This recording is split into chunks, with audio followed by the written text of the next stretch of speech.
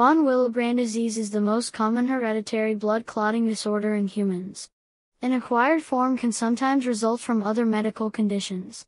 It arises from a deficiency in the quality or quantity of von Willebrand factor, a multimeric protein that is required for platelet adhesion. It is known to affect several breeds of dogs as well as humans. The three forms of VWD are hereditary, acquired, and pseudo or platelet type.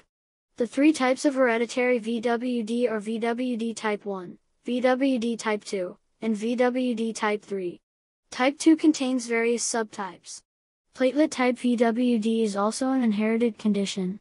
In 2008, a new diagnostic category of low VWF was proposed to include those individuals whose von Willebrand factor levels were below the normal reference range but not low enough to be von Willebrand disease.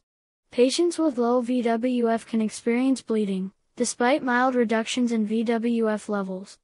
VWD type 1 is the most common type of the disorder, with mild bleeding symptoms such as nosebleeds, though occasionally more severe symptoms can occur. Blood type can affect the presentation and severity of symptoms of VWD. VWD type 2 is the second most common type of the disorder and has mild to moderate symptoms.